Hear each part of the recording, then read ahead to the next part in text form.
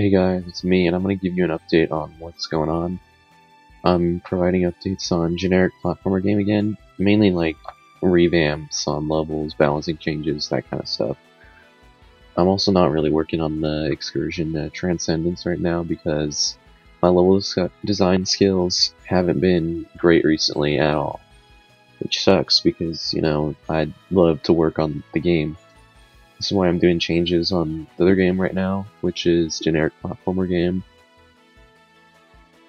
But I'm also out of ideas on what to change, so this is why I want to know what kind of things you guys want to be changed in the game. Leave them in the comments section below, and I'll see you guys later.